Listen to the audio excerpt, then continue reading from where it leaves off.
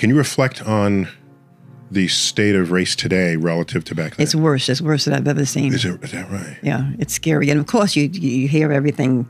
It gets to the point where sometimes I can't even watch television because it's one racial attack after the other. And you're so aware of it, it's there, it's constant. So I think it's worse. How did you maintain hope throughout all of that? On a daily basis. And through my religion, I'm practicing Catholic. So you still participate in the Christian rituals, Oh, yes. right? Oh, yes. For me, as a scientist, I was getting skeptical around age 9, 10, 11. Mm-hmm. It was just weird hearing someone tell me under what conditions you go to hell. So did it concern you that I was drifting? No, I just said be quiet and listen. That's all. And we'd still go to Mass, and you'd go to Mass. Yeah. I still and you go. made your first communion, made your confirmation. Right. I still go. I mean, I had to, it is what it is. So that's what it was. Right. I said, just stay awake, please. Stay awake. I didn't know this at the time. I didn't know to appreciate it at the time, but that every conversation, every conflict had foundations in rational discussion. You did this. Why did you do this? And what was your intent? And here's the cause. This is not a good outcome. Do it differently next time. It wasn't just do this because I say, because where does that lead you? And I wonder if that promoted my early sense of curiosity, because if something happens in a particular way, you want to know the reason for it.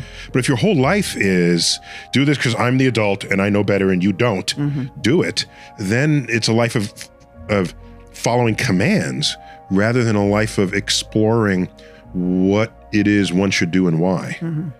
So where did you and Dad get this from? Because we visit friends, parents, and I see the parents, it's like, whoa, I'm glad I don't live in this house. Whoa.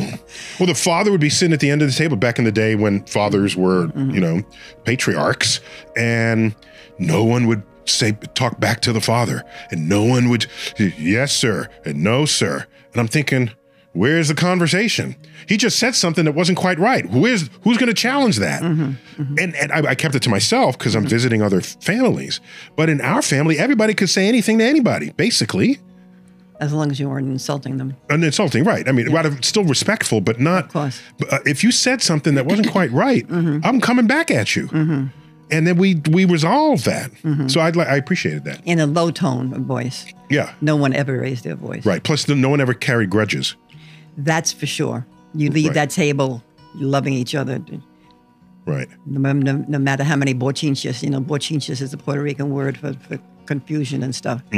No matter how many bochinches were at the table, you leave it at the table and go forth. And no, you didn't dissuade anything at all. You and Dad, whatever we did, it was let's explore this. And so that was always fun. And you'd even take it another step. Steps that we didn't know was a next step to take. Right, that's important. Right, because you had some sense of how societies work and agencies work. Right. And when I was attending classes at the Hayden Planetarium in middle school, and I took some advanced class for adults, I was the youngest kid in the class. At the end, this man comes up to me who was in the class and handed me his business card. Right. And I don't know anything about business cards. What is this? I don't know. And then I took it home and showed you, and you said, he's director of education at the Explorers Club. And we should call this and find out if there are opportunities. I would have known to do that. But you guys are very plugged into. Oh, I called that guy immediately. Right. And that's when I got a scholarship. And then I went to Africa to view a total eclipse. And because of that scholarship. And I to this day, I would like to thank him again. Yeah, Vernon Gray. You were not able to locate him.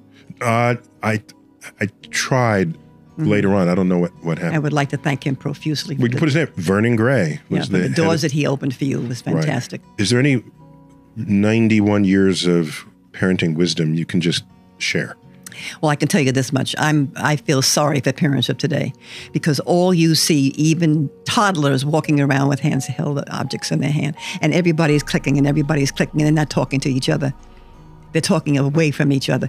They can be in the same room corresponding with each other with these doggone handheld devices. And I think a stop should be put to it in the home, particularly at meal times and particularly in schools, because they're embarrassing each other. They're hurting each other. It's a very painful experience of some of these kids. And I think it's a tragedy. Okay, so that's what not to do. That's right. Can you have advice of what to do? Yes, listen to educational programs such as Star Talk, and such as Nova. Go back to the old ways of doing things. Yes, they can fool around with their handhelds, but not 100% of the time. They walk up and down with them. Often parents, if they have kids who are accomplished, they're very proud and they'll sort of talk about him and that's my boy, that's my daughter, that's my thing. Yeah. You never really behave that way. Never, ever. For us. That's right. Like I do something really great and you say, oh, that's nice. You know, you're late for dinner. So I didn't view it as negative. I just viewed it as I'm following my interests, right. And I'm not doing it to get praise. Right. And nor did you offer praise. Well, yeah, sometimes I praised you for specific things, particularly sometimes how you handle people. I'm always concerned about how you handle people, mm-hmm. how you talk to them. Mm-hmm. But yes, I have praised you. No, but in general, I don't remember the household being one where you or Dad were continuously praising us. Right. You're absolutely right. Okay. Was there some thinking behind that? No, we just let you do your own thing, and we never talked about it. Why? Because for us, it was natural. If you're on a prescribed course and you're sticking to it, then we're happy about that, and we leave it alone. Of all the things I've done, is there something that you think most about or most highly your about? Your books. My books. I think your books will be a part of your legacy. Oh, okay. Programs, can fade away, but your books, I think, will carry on. Oh, okay. Particularly in foreign languages. I think that's very important. Yeah. They've enjoyed many translations. Yes. So I think that's very important, and I'm very pleased about that. And in my very latest book, mm-hmm.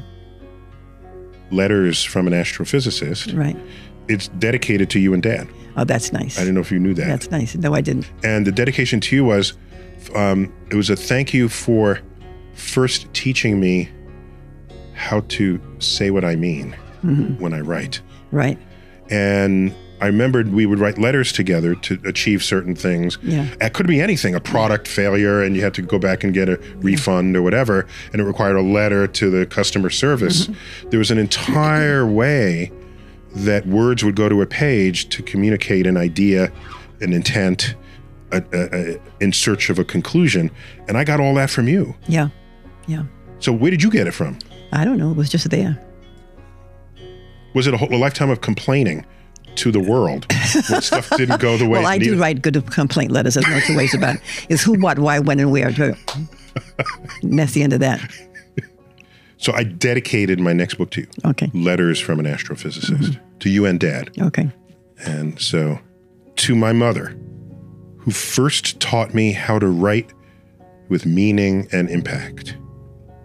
And to my father, whose life experience navigating people, places, and things conferred upon me the necessary wisdom to navigate a life of my own.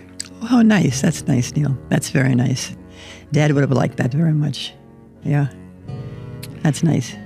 Thank you. You're quite welcome. Mom. Thank you, Neil, son.